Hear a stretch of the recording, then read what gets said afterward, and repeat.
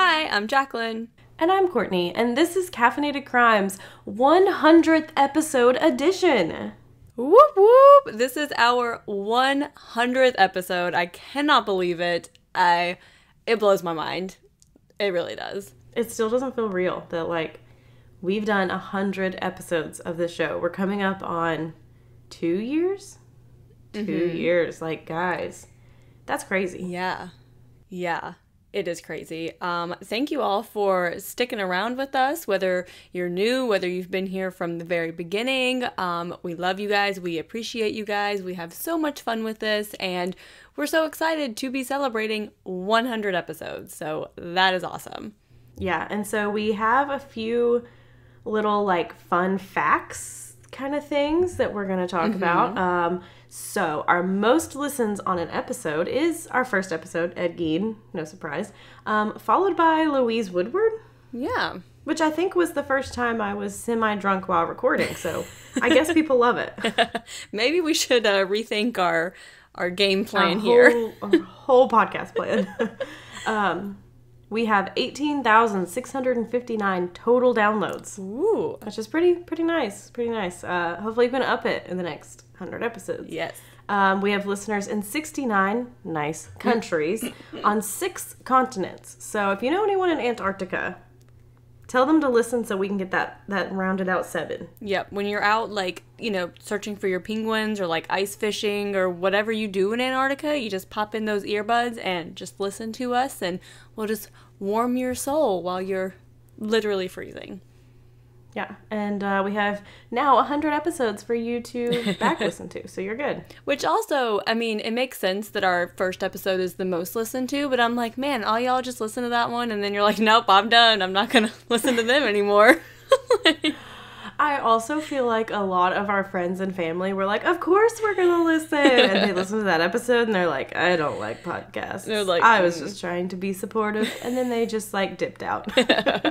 Or you can be like Andrew, who downloads it every week and then just deletes it because he doesn't listen to us ever. But he downloads every week. So I appreciate that. Yeah, that's what counts. So our top 5 cities, number 1 is Knoxville, to the surprise of no one, because that's where we're from. Second is Columbus, Ohio, which I found kind of shocking because I don't really know anyone who lives in Columbus. No, me neither. That's interesting. So, thanks, Columbus, Ohio. Number 3 is Atlanta, Georgia. Number 4 is the biggest shock of all time, Warsaw, Mazovia. It's in Poland. So, they liked our Polish episode. Which we did also chart in the True Crime Podcast in Poland, which there probably aren't very many of them, but we did hit the top 100 or something? I think. I can't remember the exact number, but we charted in Poland's True Crime Podcast category, so that's all that matters. So thank you, Poland. We love you too. Thank you. We will do a Polish episode at some point again, and I'll butcher all the pronunciations, and I'm so sorry. No one emailed us to let us know that you fucked those up, so hopefully you did all right. I hope so. I tried. In my heart of hearts, they know I tried.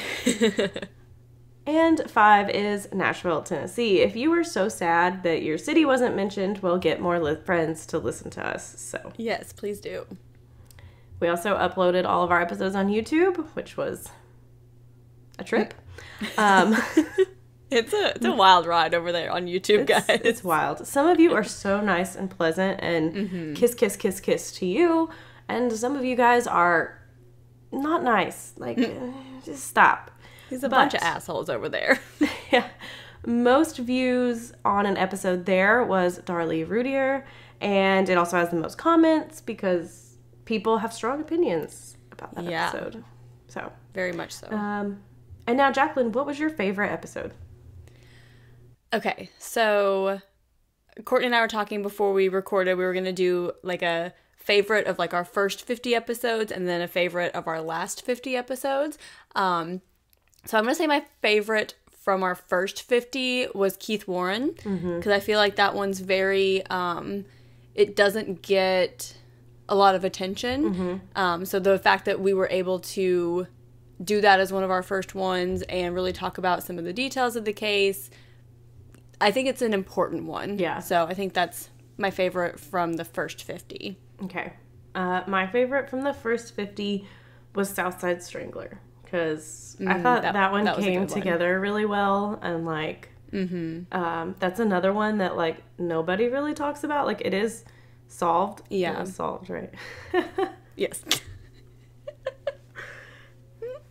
Guys, maybe we'll talk later, but your girl's got a lot of stuff going on. Anyway. But, you know, it is solved, but, like, nobody talks about it. This, like, person who's just, like, killing a bunch of people. And, I don't know, just the way it came together. I really liked how that one was, so. Yeah, that one was a good one. And then I think, and I'm probably, after we record this, I'm probably going to be like, oh, duh, this one is my actual favorite. Because it's so hard, because, like, there's so many that, like, I really enjoyed. But I think my favorite from the second 50 would be Ragnella Leith, because I think that one was just so, there was just so much to it, and it was like all over the place. It's one that we sort of had roundabout connections to as far as it taking place in Knoxville, and like I know someone who knows her, kind of, you know, so one of those situations. But I also felt like that one came together really well, that it had a lot of like good information, it flowed well, and, you know, like, one of those that at the end you're like, yeah, that was a good one, versus sometimes at the end we're like, that was shit, but let's put it out anyway. That one was crazy, and I do like how that one came together, too. Like, it had so many twists and turns. Like, you think, like, the death of her first husband is kind of crazy, and then her second husband, and then she tries to kill, like, someone else, and it's wild. And then the whole corrupt judge, and it has like I don't know, like if you had your true crime bingo card, you'd get bingo like 7 times. All of them. So my favorite in the second 50 was Sneha Philip. So that was one that I just got sucked so into, and I still think about like what happened to her. You know, like, did she start a new life? Did she die in 9/11? What happened to her? So that's one that I still think about, like, frequently, and I really thought that episode was, like, we did really well on that one, and it came together really well, too, so.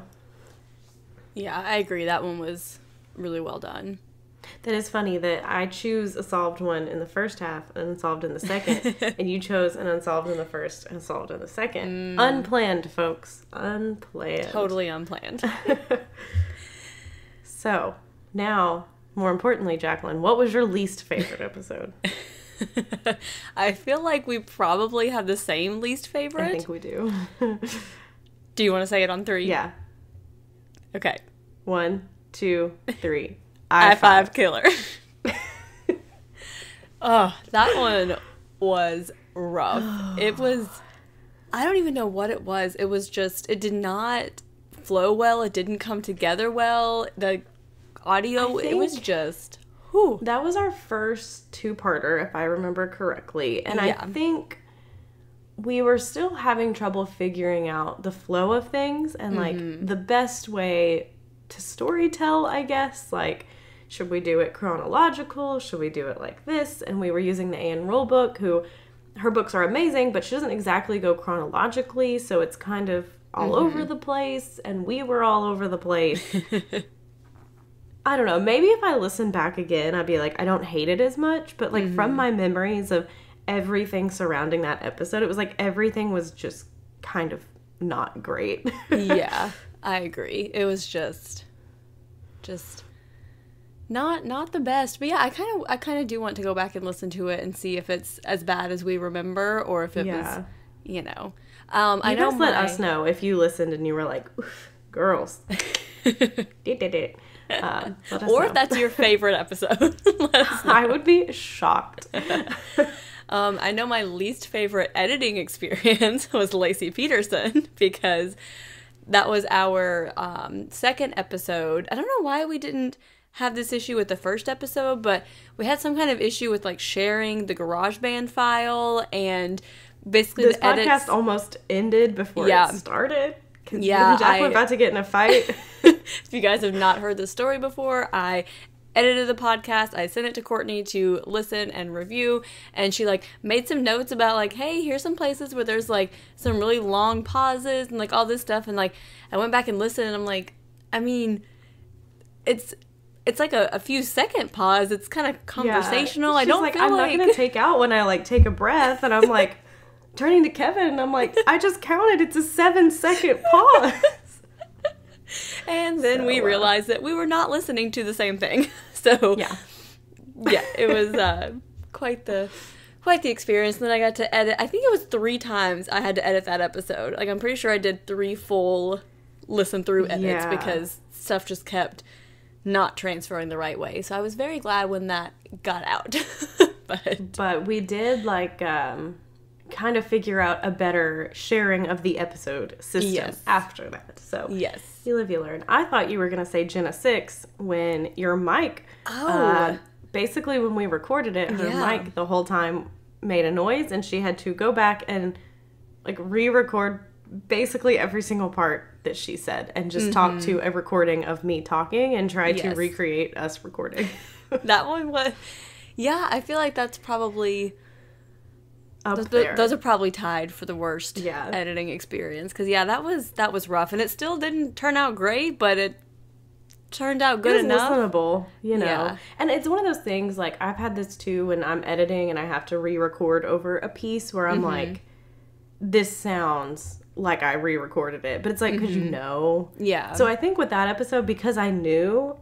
I was like, it kind of. But, like, I feel like, because Kevin was like, no, like, because I was like, listen, like, does this sound, like, normal? He's like, yeah. So I was like, I think it's a mental thing where I'm like, I feel like mentally I know, but maybe if you don't know, then you're good. And there also are times when I'm editing and, like, one of us will say something that, like, to me sounds like it was re-recorded, even though I'm literally in the process of editing it, so I know it wasn't, but something in our, like, inflection or the volume or something is just, like, slightly off, where I'm like, I wonder when people listen to that if they think that that was re-recorded when it really wasn't, when we just spoke differently or louder or quieter or whatever, but... And then, any future goals that you can think of at the moment? I know I have a few. So, this is our first recording actually in 2022. That doesn't make sense. So, I don't know where I was going with that. I'm just thinking ahead. My brain's not catching up with my mouth, or the other way around. Anyway, so I just made my goals for, like, the year. So I always have, like, a health goal, a financial goal, like, a personal goal, and now I have podcast goal. You know, so it's all broken down into that or whatever. But anyway, so my 2 goals for the podcast for this year is for us to get 200 downloads in an episode during the release week. So the week it's released, 200 downloads that week. And I want to get to 20 patrons. Those are my 2022 Caffeinated Crimes goals. So y'all make that happen. Courtney, what are your goals? Okay. My goals is to increase, like, our Instagram activity. So I do try sometimes, like, when we release an episode, to put, like, a poll or put, like, you know, answer some questions, and people haven't been, like, very responsive with it. So I'm going to try to maybe do a few other things to see if we'll get, like, more responses and kind of, like, grow people's interactions on Instagram. We did upload all of our TikToks to Reels, and we got a lot of activity there. So that was exciting. Maybe I'm going to try to do more, like, TikTok things. Maybe do more, like, a case in a minute kind of thing, like people do, like, talk about something, like, really quickly, like, you know, give them, like, a little peek into an episode and maybe they'll go listen. But also eventually, I don't know if it's going to happen this year, I want to get, like, at least one sponsor on the podcast. So that's a big goal, is I want to get nice. Like, at least one ad, like, one kind of thing like that. So yeah, those are good goals. Those are my 3, like, big ones. So hopefully this year... I worked so much overtime in 2021 that I felt like half the time I had no chance to breathe. So I'm hoping that'll stop this year and I can, like, really focus more on the podcast and not be working too much. Yeah, I feel you. Okay, so now that we have done all of our fun, exciting stuff, we do have a few updates before we get into our episode for today. And we are recording a couple of weeks after we last recorded, so there may be some updates in here that we missed because, you know, the holidays and life and just flying by the seat of our pants. So sorry if we missed, but these are the big updates that we do have. So, very recently to this recording, Ghislaine Maxwell was found guilty on 5 of 6 counts, including sex trafficking a minor that she faced for the recruiting and grooming of teenage girls alongside Jeffrey Epstein. So, that has been like a pretty big case that's been talking about. I think there was a lot of speculation of, is she going to, quote, kill herself, quote, like Jeffrey Epstein did. I know they named some names in the trials. But yeah, she was found not guilty on 1 count of enticement of an individual under age of 17 to travel with intent to engage in illegal sexual activity. Say that 5 times fast. That is a mouthful. She does face up to 65 years in prison, so I think she will be sentenced soon. And a lot of what I see people talking about on Twitter too is like, she was recruiting and grooming these girls for people. So we need to hold those people accountable too. Like, yes. Obviously Jeffrey Epstein was like one of the biggest names, but like a lot of names were dropped in the trial, and those people need to be held accountable because like you don't do this unless you have a consumer, basically. Yeah. So like you're doing this for someone. So hold those people accountable, because if you're like having sex with teenage girls who've been sex trafficked, like you're a terrible human being. Yeah. Yeah, for sure.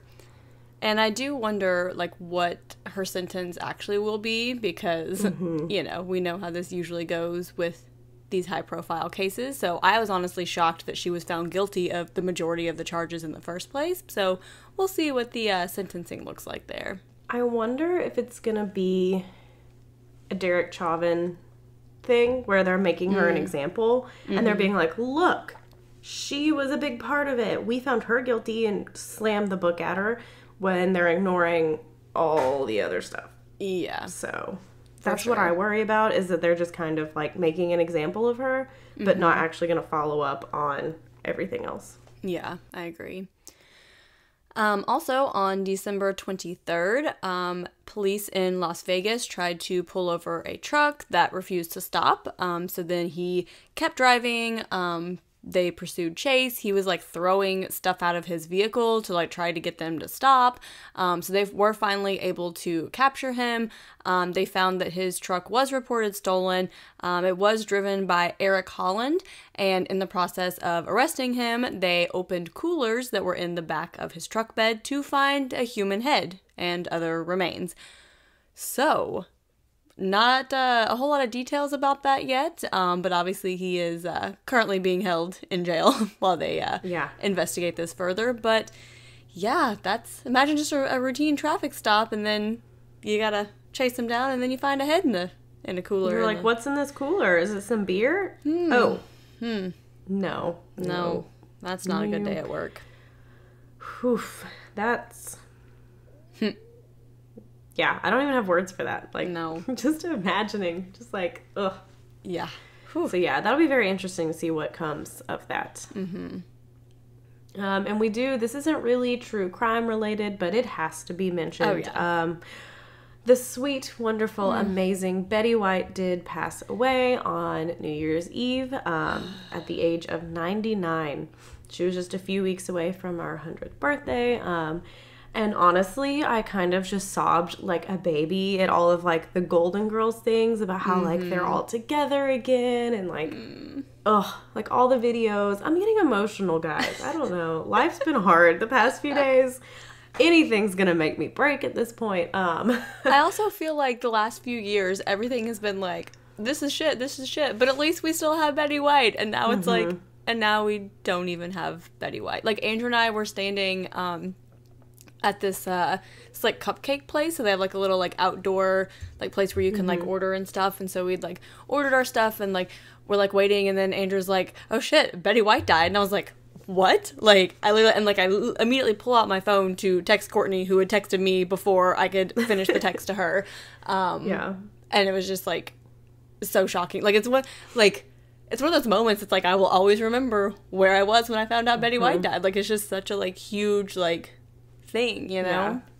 And it's been like, let's protect her at all costs. And like, I see some people being like, oh, is 2022 so bad that Betty White is like, nope, not doing it? Or people, I also saw people being like, is 2022 going to be so good that Betty White was like, I'm not going to ruin it for you guys? Like, obviously this too. is like, I mean, I think she was 99. She did just do an interview about her good health, but she was older and she probably was going to, at some point, I mean, we're all going to die someday.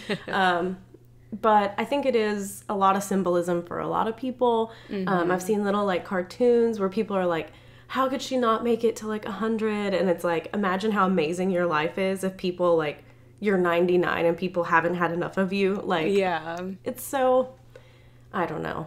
Rest in peace, Betty White, and thoughts out to her family, because that's so hard. That's such a loss.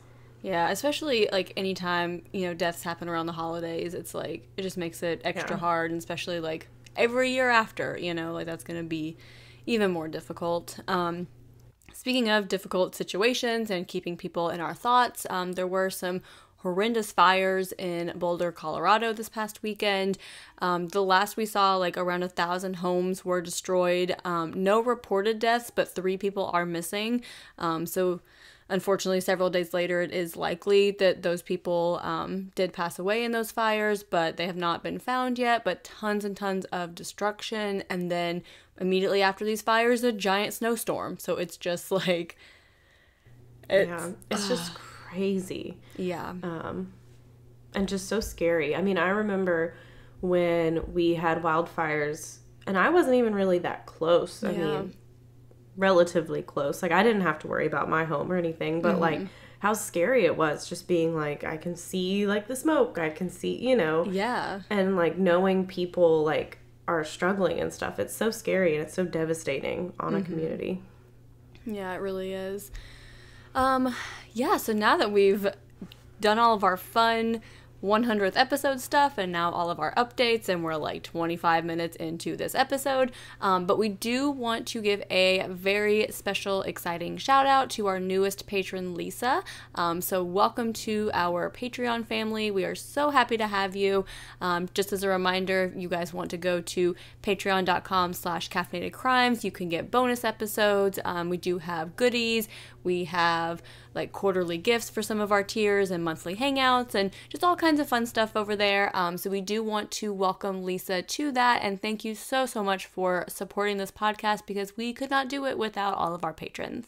Yes, it warms our heart when we have a new person in our little Patreon family. So thank you so much for joining. So our resources for today are FBI.gov, an article on there, crimemuseum.org, All That's Interesting, and the littlebohemialodge.com.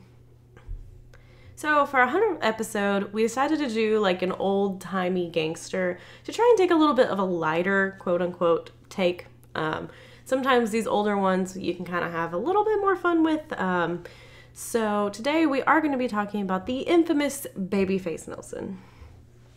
So Babyface Nelson was not born Babyface Nelson. That's not his legal name. Wait a minute. You're telling me his mom did not birth this human and say, Babyface, that's it. That's the name. No, she did even worse and named him Lester Joseph Gillis. Guys, Courtney did the research for this episode, and I went to look at something else, and I was like, okay, how did I not know that Babyface Nelson's name was Lester Joseph Gillis? Yeah. Like, what a name. What a name. For a gangster. I know. So he was born on December 6, 1908 in Chicago, Illinois. As an early teen, he'd roamed the streets of Chicago with a juvenile gang, and by the age of 14, he had accomplished a car theft. And so this is around the time he started getting that nickname, like Babyface, because he looked so young. I think later we bring up his height and weight, but he like had a very like childish appearance. Like he looked so young. And he also was quite literally a child at this point. So very true. So if you're 14 and your gang is like, I'm calling you Babyface because you look young, so you probably look an 8. You look like an 8-year-old. So he would go by Babyface Nelson or sometimes George Nelson later in life. No idea where the Nelson portion came from. I couldn't find any like pointing to it. I guess he was like Babyface Nelson. Love Babyface it. Gillis. So- I like it. Babyface Gillis. Oh, God. That's so bad. Lester Nelson. Ooh. I'm sorry if your name is Lester. It's not that terrible of a name, but like when you're as infamous as like Babyface Nelson and then you find out your name is Lester Gillis, like Lester Gillis. that's a Again, if your mouthful. name is Lester Gillis, I'm so sorry. Please don't reach out to. Maybe you should reach out to us. I don't know. Just, Yeah, anyway. do tell us we're being terrible people because we probably are. Anyway, so his early criminal career also included stealing tires, running stills, bootlegging, and armed robbery. So he's hitting all the points. Mm-hmm. And in 1922, he was convicted of auto theft and was committed to a boys' home. So 2 years later, he was released on parole. However, he was back within 5 months on a similar charge. So in 1928, Babyface met a saleswoman, Helen Wazenek. Ugh, I'm sorry, Helen, if I pronounced that wrong.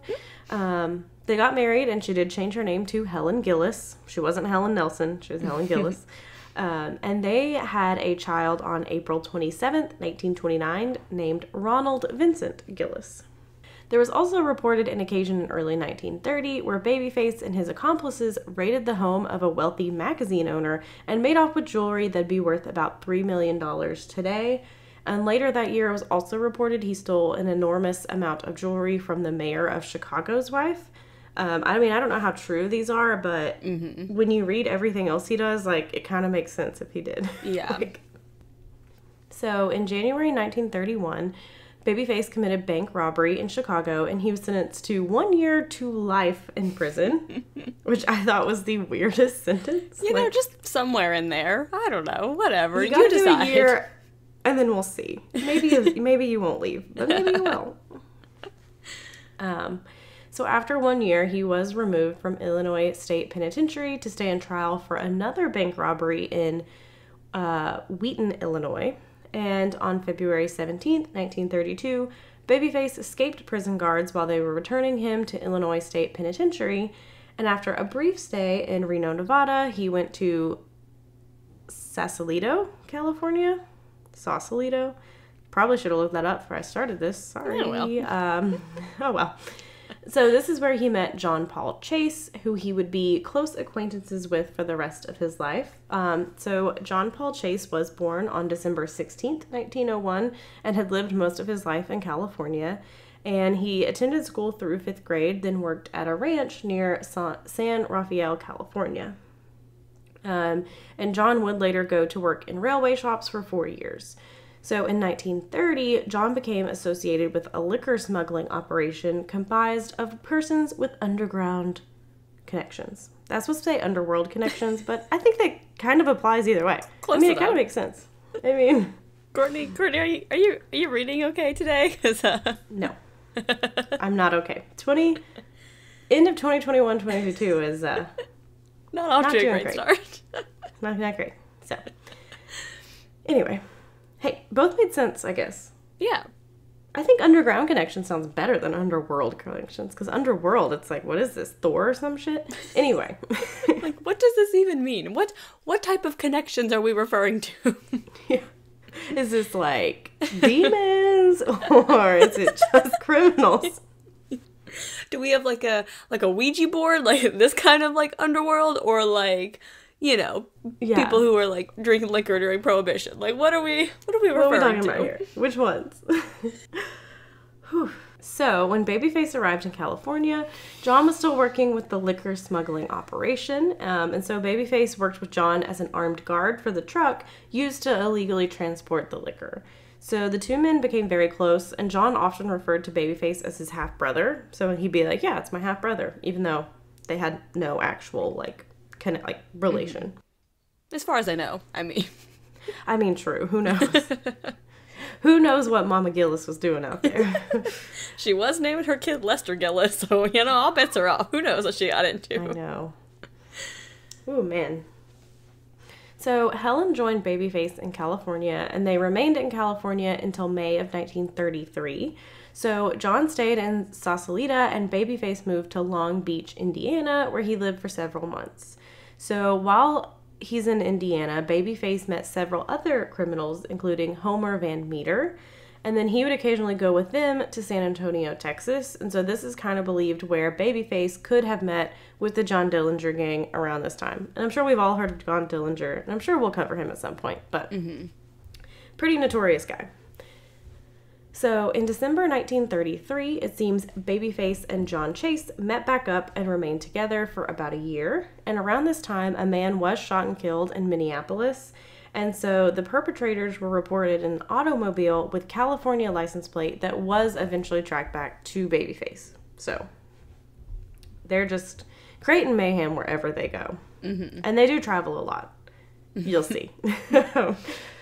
So Babyface and John eventually went to Bremerton, Washington, and then Reno, Nevada. And John later said in an interview that Babyface killed a man in an altercation while they were in Reno, and the victim was a material witness in a United States mail fraud case. So don't really know, like, the official connection, like if it was like, oh, you're a part of this case, so I'm going to kill you, or you just so happen to be a part of this case and I killed you. Yeah. So in April 1934, the men made their way back to Chicago with Helen, and at this time, they joined the Dillinger gang officially. So Babyface and Helen actually vacationed with the Dillinger gang at the Little Bohemia Lodge in Wisconsin, and the FBI learned of the gang's location on April 22nd, and special agents went to the Little Bohemia Lodge. So barking dogs alerted the gang to FBI's presence, and so agents opened fire and bullets were just flying everywhere. But the gang did escape in the dark, but they did leave behind a few female associates, including Helen, so they did leave her behind. Like, what the hell? You can't just leave your women behind? I mean, come on. Right? They're like, y'all be fine. You're women. Show your boobs. You're fine. Also, a little fun fact, the Little Bohemia Lodge is still open today, and you can visit it. And they do have a slogan on their website that says, remember, Dillinger only left because he had to. Which I thought was pretty clever. That's funny. So Babyface fled to a nearby home and forced his way in with 2 hostages. So shortly after, special agents J.C. Newman and W. Carter Boehm arrived at the scene with a local constable. And when the car stopped, Babyface ran to the car and demanded they get out. And then at this point, Babyface was only 5'4" and 133 pounds. So like I said, he's very small. Very tiny guy. So before the 3 men could comply, Babyface shot all of them and killed Special Agent Newman instantly. So within a short time, John Chase rejoined Babyface, and Helen did go to jail for her being there, I guess, at the Little Bohemia Lodge. Because you just left your women behind. I mean, come on. Now she got to go to jail. Clearly showing their boobs did not work. Their boobs did not work at all. So she was released on parole and joined up with them a month later. So at this point, they lived near Lake Geneva, Wisconsin for several days. And on June 23rd, 1934, Attorney General Homer S. Cummings offered a reward for Babyface's capture or information leading to his arrest. And on June 30th, Babyface, John Dillinger, and Homer Van Meter robbed a Merchants National Bank in South Bend, Indiana. So during this robbery, a police officer was shot and killed. So following this, they fled back to Chicago, where another shootout occurred. And 2 police officers were killed on Wolf Road when Babyface opened fire as they approached the gang's meeting place.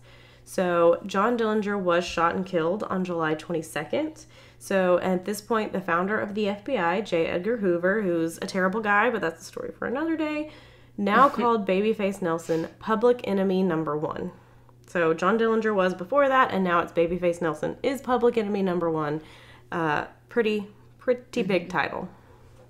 So after this, Babyface, Helen, and John Chase moved to California with 2 associates, and that summer they made a lot of trips between California and Chicago. And on one occasion, they were arrested for speeding in a small town. They paid the $5 fine and were released. Their car that was full of machine guns, rifles, and ammunition was not searched because this is the 1930s, and I guess they just had no way of getting this information out to these small towns. Yeah. Like, we don't know who you are. Like, you're speeding. Okay, here's your fine. Move on about your day. Oh, you're going to pay your fine? Okay, bye. Have fun. Yeah. In late August, the group returned to Chicago. Within a month, Babyface went back to Nevada and John went to New York City. Such travelers. Like, they're just all over the place. I don't know how you're affording your gas. All over the place. And I mean, think about how long it takes to, like, drive between all of these places today. Like, in the 1930s, when your car's going, like, 30 miles an hour, like, good Lord, like, it would take forever to get there. And you don't have, like, interstates and stuff. Like, Yeah. you just kind of have, like, back roads, like, little 2-lane back roads. Like, crazy. Like, Yeah. he must be in the car all the time. A lot of traveling. So, in continuing their never-ending travels, the two met back up in Minden, Nevada on October 10th, 1934. They then went back to Chicago, where they stole a car on November 26th and drove to Wisconsin. So, Inspector Samuel P. Cowley of the FBI's Chicago office was assigned to search for Babyface. And on November 27th, Cowley received word that Babyface was in a stolen car. So, 2 special agents spotted the car near Barrington, Illinois. So, Babyface brought the car around the agents, and John fired 5 rounds from automatic rifles into the agent's car. One of the agents returned fire, and 1 shot hit the radiator of Nelson's car, which partially disabled it. So, Cowley and Special Agent Herman Edward Hollis, which is quite a strong name. I mean, that's a very, powerful name there. So, they approached in another automobile and began pursuing Babyface and John. Suddenly, Babyface veered off the Northwest Highway at the entrance to the Northside Park in Barrington, Illinois, and stopped. Before Cowley and Hollis could get out of the car, Babyface and John began firing automatic weapons at them. Hollis was killed during the gun battle, which lasted about 4 or 5 minutes, and Cowley was fatally wounded and died the next morning. Babyface was also badly injured in this shootout. So John helped him into Cowley's car, and they transferred guns and articles into the car as well. Helen had been lying in a field while the shootout was going on, so she ran over and jumped in the car as John was driving away. So again, they're just trying to leave Helen behind. I mean, she had to, chase him down and get back in the car. Good Lord. She's like, I'm trying to be a ride or die, but you just keep leaving me. I can't ride. You just want me to die. You're not about the ride part. So Babyface Nelson died around 8 p.m. that day, and he was 25 years old, which it always shocks me when we do these, old-timey, gangster cases, because it's they're so young. When you look at everything they go through, and you're like, and they're only 25? Yeah, when I saw that, I was like, 25? Geez. Yeah. You were out here with shootouts and killing people and all this, and you're just 25. Yeah. It's crazy. Wow. So an anonymous phone call was made to the FBI, and they found Babyface's body near Niles Center Cemetery. Helen was arrested on November 29th because she had violated her parole, so she was sentenced to 1 year and 1 day in the Women's Federal Reformatory. So in total, Babyface had killed 3 FBI agents, which was the most of anyone, and we believe he still holds that record today. And after John dumped Babyface's body, he returned to Chicago. On November 30th, he responded to an ad for a job driving cars to Seattle, Washington. So to get this job, he had to be photographed at the police station while obtaining his chauffeur's license. And John only had 1 previous charge for public drunkenness in 1931, so there weren't, wanted posters with, his picture, his fingerprints. He wasn't really known as part of, this gang. He just kind of flew under the radar. Mm-hmm. Yeah, there's no, security cameras. There's no really even cameras at all to, take photographs. Not, common use, So that's just oh, we don't know that you are a part of this, huge gang that just killed 3 FBI agents. So in early December, special agents of the FBI's San Francisco office contacted John's former employers and associates, and they were instructed to notify the FBI if they saw him. So on December 27th, John tried to borrow money from employees from a former job, and the FBI and local police were immediately notified, and John was arrested. On December 31st, John was taken to Chicago, where he was the first person to be tried under law that made it a federal violation to murder a special agent of the FBI in the performance of his duties. So John's trial began on March 18th, 1935, and 1 week later, the jury found him guilty of the murder of Samuel Cowley. He was in prison starting on March 31st at Alcatraz, and John was eventually sent to the United States penitentiary. It's a hard word. Penitentiary, yeah. In Leavenworth. A lot of E's and I's in that. I know, goodness. So that was in Leavenworth, Kansas, and that happened in September of 1954. So in 1935, he was only tried for the murder of Sam Cowley, but now 20 years later, they wanted to charge him for the murder of Herman Edward Hollis as well. So on April 27th, 1955, a motion was filed saying to either charge him immediately or dismiss the charges. So, like, you can't keep kind of hanging out in this limbo. Yeah, I mean, it's been 20 years. Yeah. Like, if you're going to charge him, charge him. Yeah. So a U.S. district judge dismissed the indictment. Holy shit, that sentence. Okay. Dismissed the indictment on October 17th. He said that John's knowledge of the indictment and failure to take action did not constitute a waiver of his right to a speedy trial. So while pending this dismissal, John was actually up for parole. Parole had been denied many times before, but he was officially granted parole on October 31st, 1966. After his release, he lived in California, where he worked as a custodian for over 6 years, and he did die of cancer on October 5th, 1973. Helen Gillis died on July 3rd, 1987. Her and Babyface are both buried in St. Joseph Cemetery in River Grove, Illinois. Their son, Ronald Gillis, died on February 14th, 1999. Babyface has also been highly glamorized and portrayed in pop culture, as we saw with Bonnie and Clyde. There was a 1957 movie starring Mickey Rooney called Babyface Nelson. There was also a 1959 movie called FBI Story that had James Stewart in it. William Phipps portrayed Babyface. There was a 1973 film called Dillinger that had Babyface Nelson in it, portrayed by Richard Dreyfuss. It was apparently pretty historically inaccurate, which is not surprising. Yeah. Common theme with these, I'm sure. They're like, oh yeah, we'll just take a few basic ideas and just go with it. Just create your own story. You don't even have to like pretend like it's, based Choose off your own these adventure. Exactly. So Elliott Street portrayed Babyface in a 1975 TV movie called Kansas City Massacre. There was another movie in 1995 called Babyface Nelson, starring C. Thomas Howell. Courtney's personal favorite is Oh Brother, Where Art Thou?, where Michael Badalucco? Badalucco? Pretty sure it's that, but I don't know.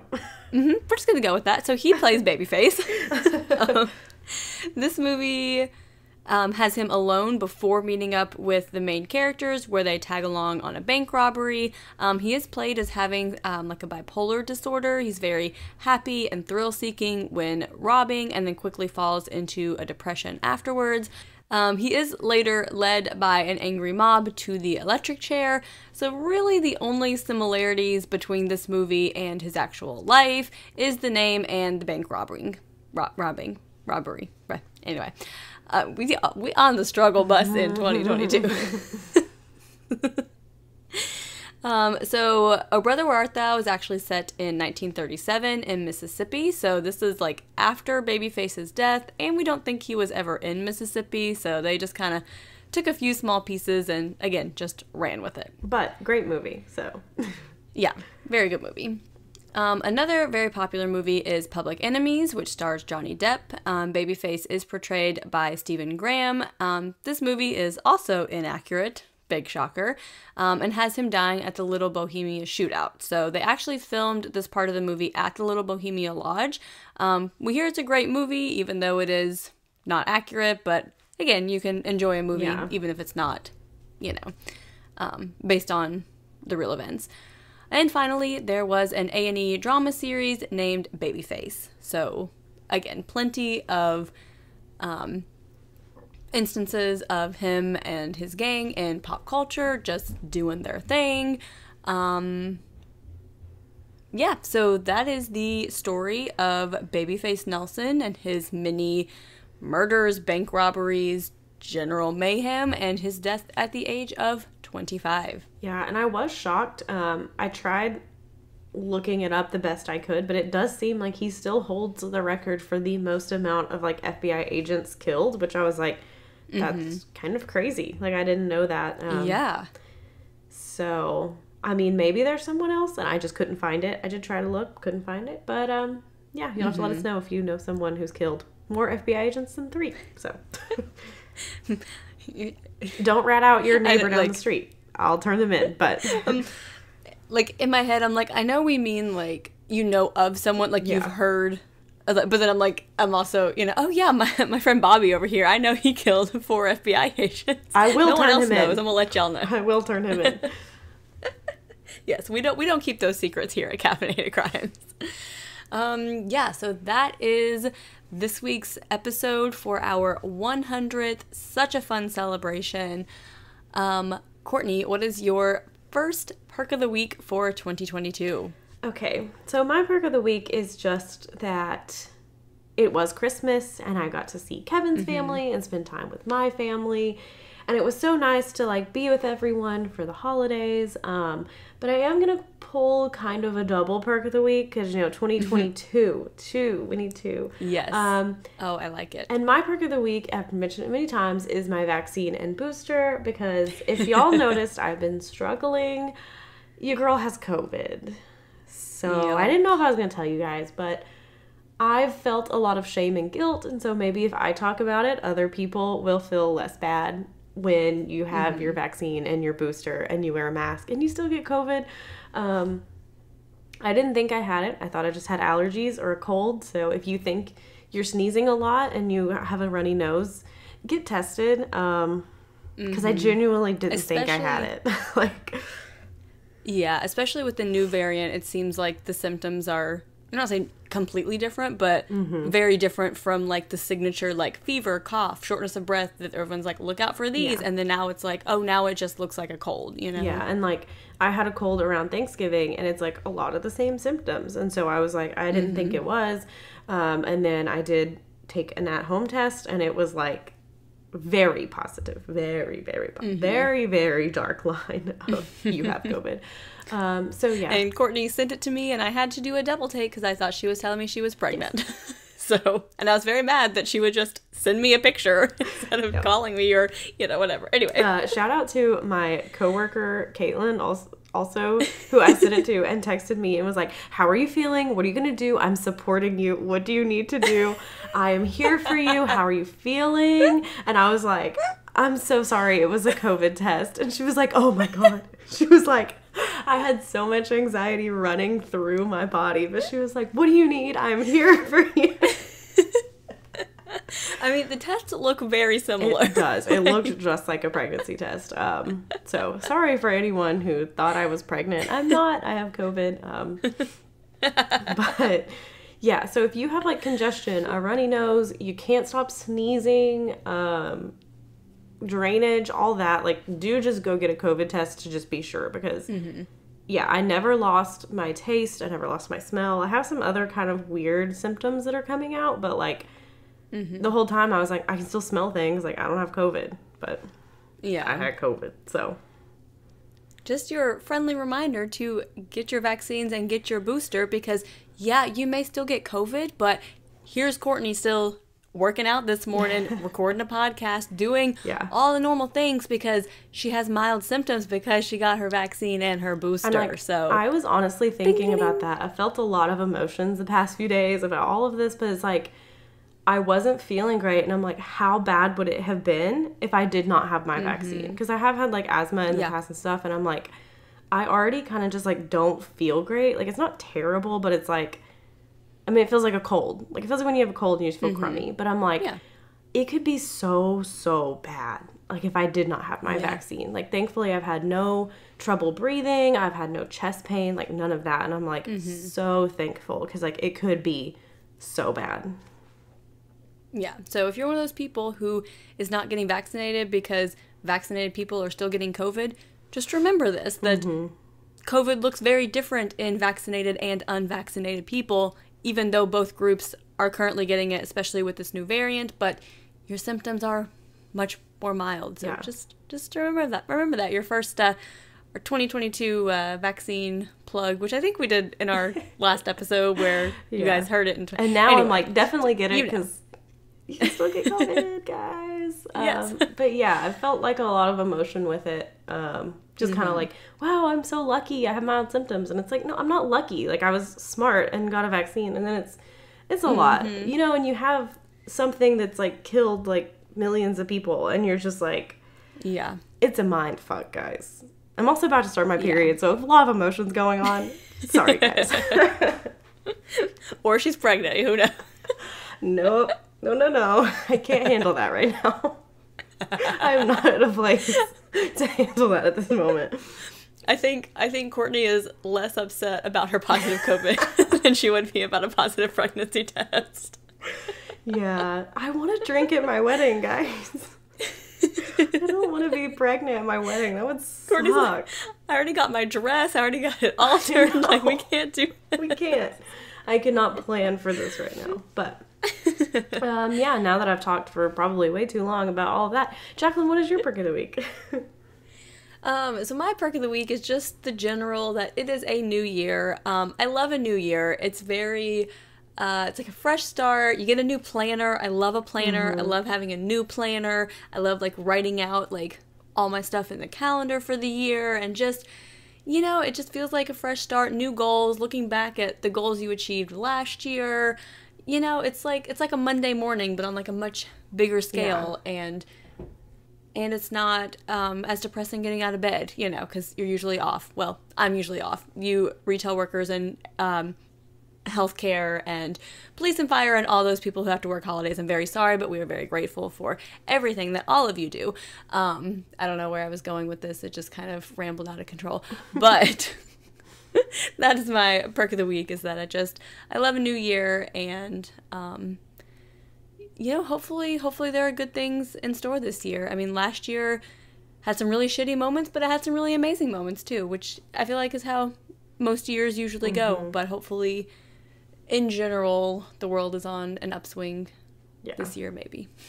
Hopefully. And yeah, I mean, there's going to be like perks of this year, and I'm sure there's going to be a lot of like downs this year. I mean, I'm starting the year with COVID and I can't leave my house. Like, it's not exactly how I planned. But I'm hoping like this will kind of be like, you know, starting a little low and so it can build. But maybe it's starting low and we go lower. We'll see. No expectations. Just giving you realistic expectations for the year is what it's doing. It is always fun. Like, you come January and you're like, okay, it's a new year. Like, what are my goals? And like, what am I going to do? And also, if you make these big New Year's resolutions and then you quit them 2 weeks later, that's okay too. It really is. It's okay. Yes. You know, you can just build consistency in other ways, and that's fine.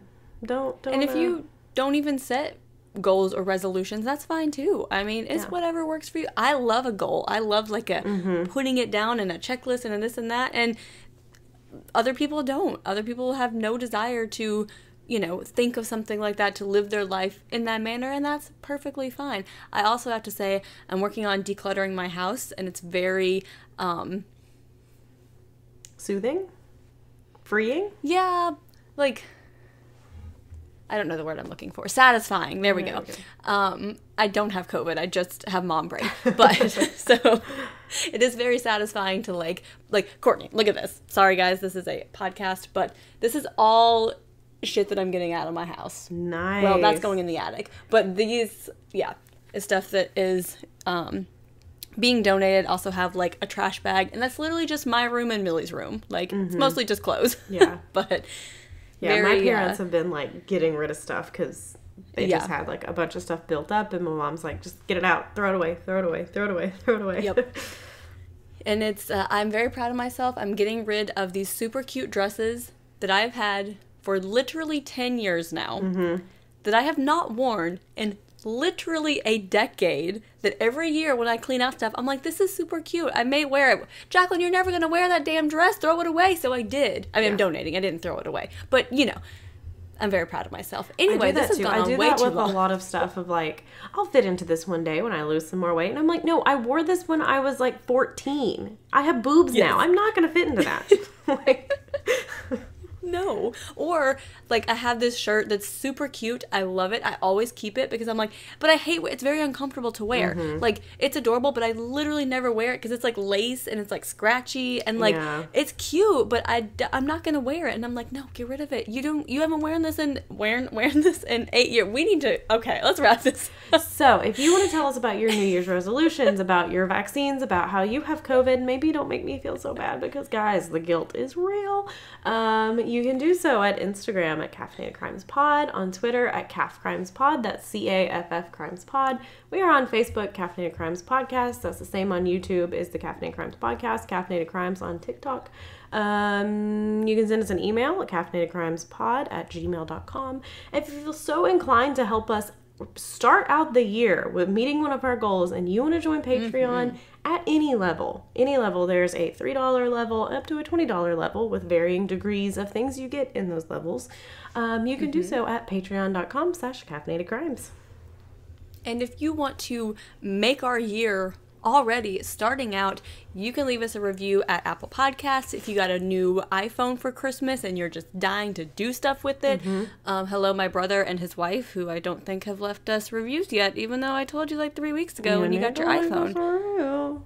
Leave us a review. I'm probably going to text you after we stop recording. Anyway, if you are those people, go leave us a review on the little purple thing where you listen to podcasts on your iPhone. And we are like six-ish, I think. Last 6 I saw away. 6, yeah. 6 reviews away from hitting 50, and when we do that, we are going to do a drawing for a pin, a sticker, and a $10 gift card to the coffee shop of your choice. If that happens in the next, I don't know, 5 days? Nope, that's not how this happened. I was gonna make a joke about Courtney being in quarantine, but this comes out after Courtney's out of quarantine. Yeah. So anyway, you'll get that stuff, ASAP, as soon as Courtney can get to the post office and mail it. But go do that, so that way you can be a part of that drawing and make our 2022 off on a good foot. Yes. But in the meantime, go have a cup of coffee. And don't commit a crime.